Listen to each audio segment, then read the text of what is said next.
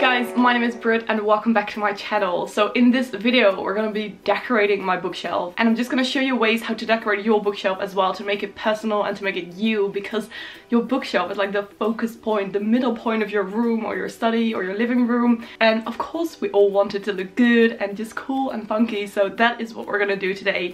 As you can see, my bookshelf looks very bare right now because for the sake of this video I actually de-decorated it so we can decorate it again, so I can walk you through the process to tell you all the little tips and tricks on how to decorate your bookshelf and how to make it really you. If you like these types of videos, please don't forget to give it a thumbs up and subscribe if you want to see more bookish videos. But without further ado, let's decorate this bookshelf because as of right now, it doesn't look too good. So my first tip is to create a sort of base to decorate your books. So instead of just having your books all lined up nicely like this, you can lay them down a bit to create like a sort of platform where you can put lovely trinkets on and bits and bobs. And by laying down your books, you can actually create some more movement in your bookshelf. Instead of just having all the books lined up like this, you can stack them on top of each other to create this cool sort of wavy movement that I really love. And because of that movement, it can give you way more freedom to add bits and bobs to your bookshelf and to really make it into the bookshelf that you love.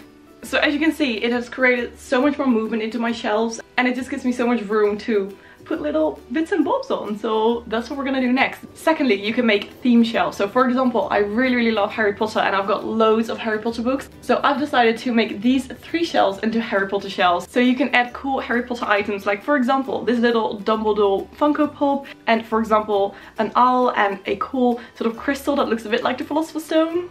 And of course you can also add the bigger Funko Pops. I've got a lovely Ron Weasley over here.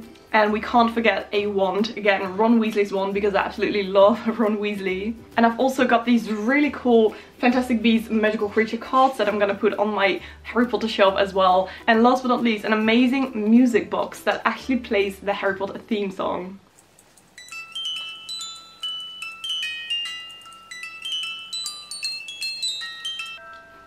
How amazing is that? So you can add every item that you possibly can think of that has to do with that theme or that book series. So for example, you can also make a Shadowhunter shelf. I have quite a few Shadowhunter books, but not enough to make like a whole shelf dedicated to those books. But if you do, you can just add every item that you can possibly think of that has to do with that book series and make it this cool theme bookshelf. So next up, we're going to talk about how to make it personal, because this is your bookshelf and it should represent you and the things that you love and cherish, and you can put everything on there that just really represents you. So for example, a thing that I really love is sea turtles, and as you can see, I've got quite a few sea turtle items. So this is a very cute little glass sea turtle that I got from Los Angeles, and then this amazing sea turtle plush from London, and this one from America as well, I think in Monterey. So of course I'm gonna put these on my bookshelf as well. And then you can also add items that mean a lot to you. For example, this old photo camera that I inherited from my grandfather, or this little box that you can open up like this that I got from my great-grandmother when she passed away. And I just, you know, love to put these on my bookshelf to just remind me of them. And secondly, they also look really cool and really vintage.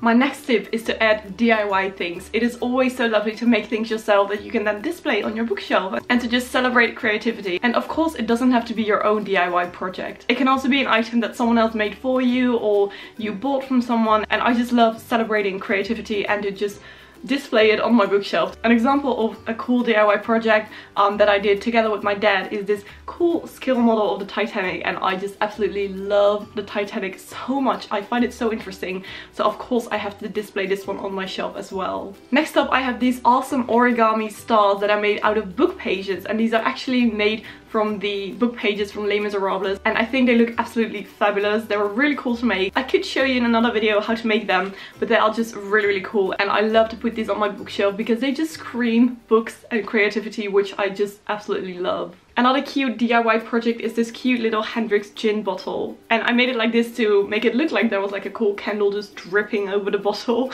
because it just looks really aesthetically pleasing and very Pinterest. Then I've also got a cute little painting that a friend of mine made. It just looks absolutely adorable. It's a seahorse and it's this beautiful orange color, and she actually painted this, which is just amazing. I've also got this amazing Harry Potter mug that a friend of mine made for my birthday, and it says it's Leviosa with some cool feathers, and then on the inside it says 9 3/4, so this is definitely also going on my bookshelf. My next tip is to put as many memories on your bookshelf as you can possibly can. Because memories like photos and paintings that you made, or just things that make you remind of cool things that happened in your life, are always just so heartwarming to look at, and they always brighten up your day. Some personal favorites are a photo with my brother and with one of my best friends when we went to London. And next up I have this drawing that I made a whole while back of Ed Sheeran, and it's actually signed by Ed Sheeran when I first saw him at his concert in London in 2012. So that's a whole lot of years ago, but I love this photo, and of course it is going on my bookshelf. We're nearly there, but one of my favorite things to put on my bookshelf are plants. I love plants, whether they're real or fake. They just add so much character to a bookshelf and just to a place in general. I love having plants in my bedroom, but on my bookshelf it always just looks the best. For example, I've got this very cute little fake plant, but it just looks pretty real and it's just so adorable. And I've also got this really cute, again, it's fake, but it's like a cool sort of hanging plant that I also love to put on my bookshelf. And it just brings so much color into your bookshelf. And who doesn't like color, right? So yes, plants are definitely a very great way to spice up your bookshelf. And for my last tip, I put you in a bit of a weird angle, but don't forget the top of your bookshelf. I mean, so many people seem to forget it, but there's so much room on top of your bookshelf that you can just decorate and make it fun and cool. So that is what we're gonna do next. As you can see, I've already got some books on my top shelf. Those are like very big books that don't really fit in my regular shelves. So I just laid them flat like that, and now we're gonna put some cool things on top of it. So these are all gonna be things that are already on my normal bookshelf as well. So for example, a plant. And again, this is a fake one. It's a very big hanging plant. And the cool thing is, it's just like, I've got a normal pot right here, and it's literally just like this. You can just literally stick it into something, and now it looks like you've got a very cool hanging plant. And from a distance, it actually looks really real. And I've also got another plant. This is actually the only real one on my shelf, but it is this one. And again, I think it just looks really, really cool and funky. And of course you can also put photos and your bookmarks. I put all of my bookmarks in this very cool butterbeer cup, so they're all together. And I also love to put this on top of my bookshelf because it creates a bit more height, because there's so much room on top of it. So definitely try to add some items that are a bit higher so that it really fills up the entire bookshelf and the entire space.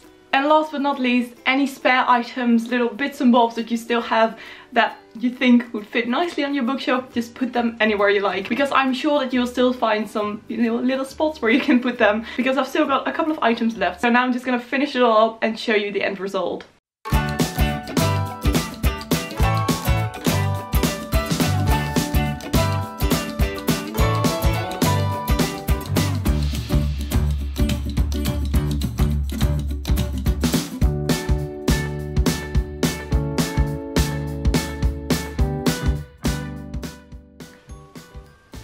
How much better does this look than before? So this is how we redecorated my entire bookshelf. I really love doing it, or sort of redecorating it, because I already redecorated it, but for the sake of this video, I thought I'd show everything to you and how I like to decorate my bookshelf, and just some tips and tricks on how you can decorate your bookshelf as well. I really hope you liked this video. If you did, please give it a thumbs up and subscribe if you want to see more bookish videos and reading vlogs and weekly vlogs.